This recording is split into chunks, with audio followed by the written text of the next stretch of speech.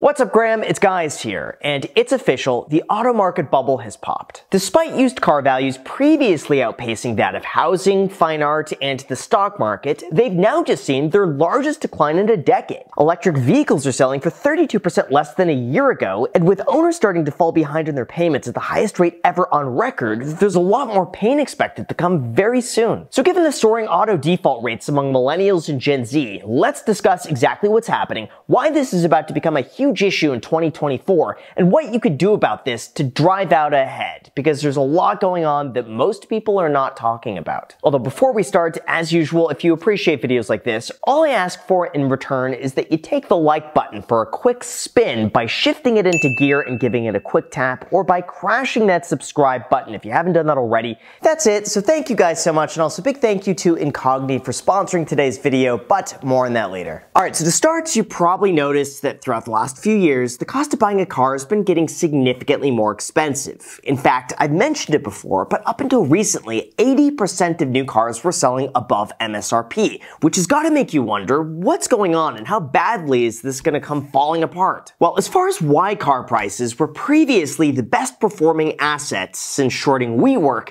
look no further than four main categories that are soon coming to an end, with the first being limited production. See, in order to actually manufacture a vehicle, you need all the necessary components, and one of those is a little known piece that many people forget about: chips. Semiconductors like this make it possible for the car to control everything from windows, sensors, ignition, navigation, and nearly every other aspect that nobody pays attention to until it breaks. In fact, modern cars require an excess of 3,000 of these chips in order to properly function. And even though that sounds like a lot, the auto industry only uses less than 3% of the global chip supply, while the rest gets used for consumer electronics. And so those got priority. As a result of that, manufacturing delays, a lack of labor, and a supply chain crisis led to a shortage of semiconductor chips, which led to a shortage of new cars being built and created artificially low inventory for prices to remain high. 2, we have low interest rates. Really, up until the beginning of 2023, buyers were able to obtain record low interest rates with terms as long as 12 years, meaning just like real estate,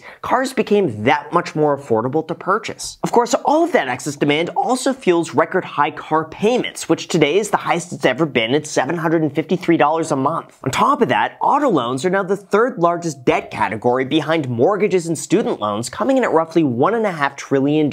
So just like the housing market, the more purchasing power Americans had, the more car prices rode higher. After that, 3, we have longer ownership. Just like homeowners are choosing not to move because they've already locked into a low fixed-rate mortgage, well, the same is happening to cars. According to Jalopnik, people are holding onto their cars for longer, which is why used supply is still not rebounded. After all, if you could afford your existing payment, why get a brand new car with a brand new loan and brand new taxes and brand new problems when you could just keep the car you already have? And finally, 4, we have greed. And we really shouldn't be too surprised with this one, because the reality is, if you're running a business, you have to do what's in the best interest of the shareholder. But in this case, automakers realized that they could charge more if they manufacture less. And that's what they're doing. Kelley Blue Book recently ran an article explaining that automakers will consciously undersupply demand, with BMW saying that they plan to clearly stick with the way that we manage supply to keep our pricing power at the current level. Although in terms of what this means for the future of the market, and why this is a lot bigger of a problem than most people think,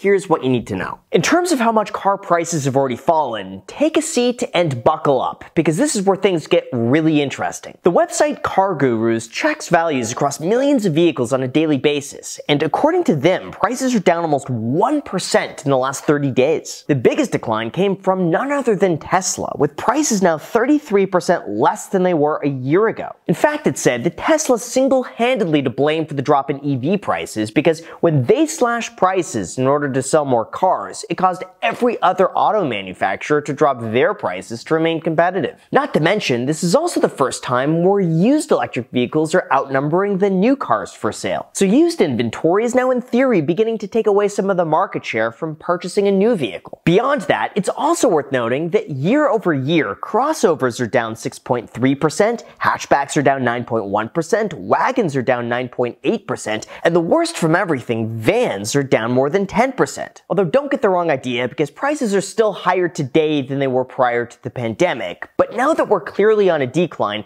the question then becomes, how far can prices fall, and why is the entire industry at risk of a complete collapse? Well, before we go into that, if you've ever gone searching for a car to buy or applied to any of those pre-approval websites or given your information to any third party whatsoever, chances are your personal information is being sold online by data brokers without you even realizing it. The good news, though, is that you have a right to protect your privacy and request the data brokers delete the information they have about you. And our sponsor Incogni makes that incredibly easy to do. They do all the dirty work for you by reaching out to data brokers on your behalf, requesting that your personal information be removed, and dealing with any objections that websites or data brokers might have. And since many data brokers continue collecting your information even after they've removed it, Incogni also makes sure that your information stays offline by conducting repeated removal requests. All you have to do is set up an account, grant them the right to work on your request, and then you sit back while they keep you updated every step of the way. For myself, this has been incredibly useful to help cut down on spam emails, robocalls, and phishing attempts that seem to be happening on a near daily basis. Like, have you ever wondered why you keep getting these phone calls about your car warranty expiring? Well, the answer to this is data brokers, and if you don't make an effort to remove your information online, it'll probably just keep happening. So if you're interested in having your personal information removed online, Incogni is a fantastic way to do that, and the first 100 people who use my link below with the code GRAHAM are going to get 60% off, and there's also a risk-free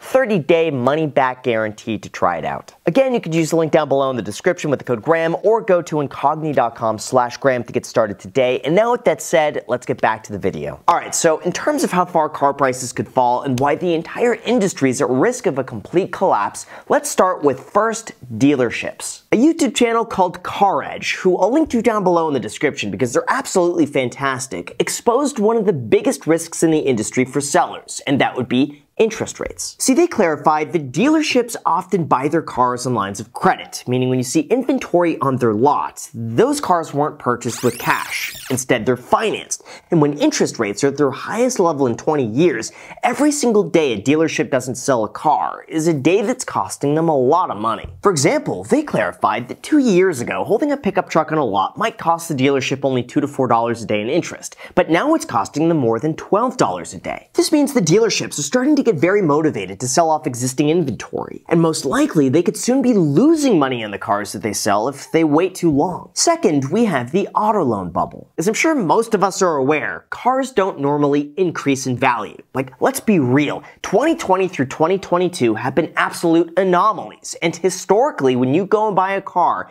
that loses an average of 11% the moment you drive it off the lot. Within a year it's lost 25% of its value, after 3 years it's lost 46%, and within 5 years, the average car is worth 63% less than it would cost new. This makes sense because technology gets dated, the car experiences wear and tear, and newer designs come out. The problem, however, is that many banks and lenders issued loans on cars that were selling for way higher than they ever should have been, simply because demand was high, inventory was low, and money was cheap. Like 2 years ago, banks wouldn't bat an eye if you financed a $50,000 Toyota Corolla because that was the market value and people were willing to pay it. But today, buyers are underwater on their loans by an average of $6,000 when they trade it in. Like, imagine if you took out a $40,000 loan on a car that's today worth only $20,000. In that case, if you could no longer pay the $700 monthly payment, what do? You can't sell the car because you don't have $20,000 lying around to pay off the loan. You can't refinance it because interest rates are higher today than they were back then. So many people are choosing to simply walk away from the loan, give it back to the bank, and let them take the loss on it. That's leading to third, car repos. Bloomberg just recently reported that car owners are falling behind on payments at the highest rate on record. According to Fitch Ratings, the percent of subprime auto borrowers at least 60 days past due on their loans rose to 6.1% in September, the highest in data going back to 1994. On top of that, the Mishtalk blog also referenced a tweet where buyers are beginning to walk away from their cars if they're unable to pay back the loan. Like I mentioned earlier, sometimes it's just just easier to walk away from the car and have the bank repossess it. This is why, fourth, banks are now preparing for defaults. With values falling, banks are a lot more cautious about who they lend money to and on what, meaning it's a lot more difficult to get a loan today than it was back then. Not to mention, the average interest rate has also increased substantially. CarEdge also pointed out that auto loan rejections are occurring at the highest rate in 10 years, with banks now writing off some of their loans as complete losses,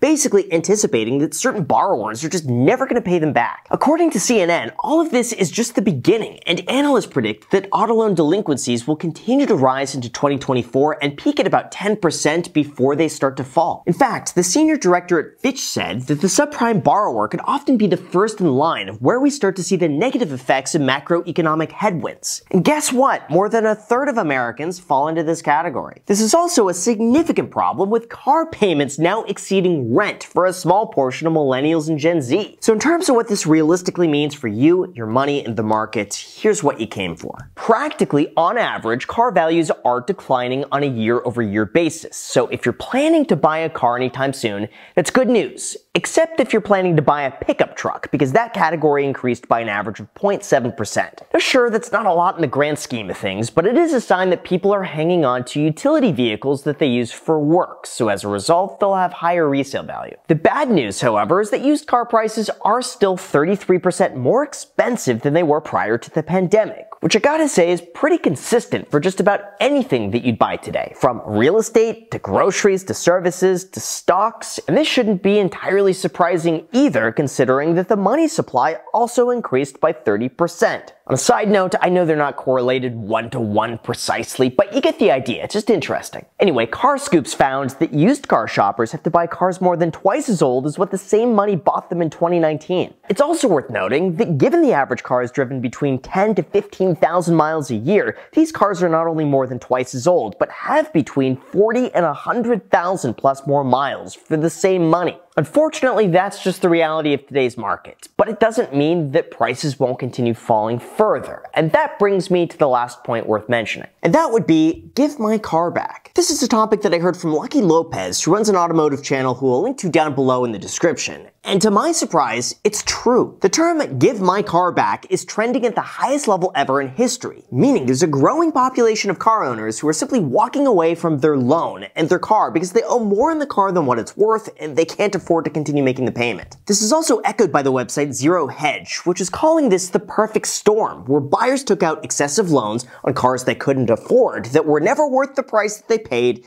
and now they're stuck. As a result of that, delinquencies are the highest they've been since 1994. And to be honest, I don't see a situation where this gets better anytime soon. Truth be told, 99.99% of cars are not investments, they lose value, it's a really bad idea to finance depreciating assets at really high interest rates, and if consumers aren't able to sustain those payments, then I have a feeling we'll continue to see car repos like this and defaults skyrocket. Even though this isn't quite like the 2008 housing crisis where homeowners took on adjustable rate loans, we do face the reality that there's a growing population of people who can no longer afford $700 monthly payments in the face of rising interest rates, higher unemployment, and rising prices. Now, in terms of what you could do about all of this, I tend to think that if you own a car that you can no longer afford and you can't sell it because you owe more on the car than what it's worth, then it might be a good idea to reach out to the bank and see if you could renegotiate your payments. It never hurts to ask, and in the long run, it might save the bank some extra money from having to take an even bigger loss in repossessing the car. Of course, if you're selling your car, I think it's always a good idea to price it realistically, take very good, high-quality, thorough pictures, and then give it the proper exposure anywhere you can online. And finally, if you're looking to buy a car, now is the best time to negotiate. The market is absolutely changing in your favor, so use this to your advantage and try to score a really good deal. Really though, at the end of the day, all of it just comes down to this.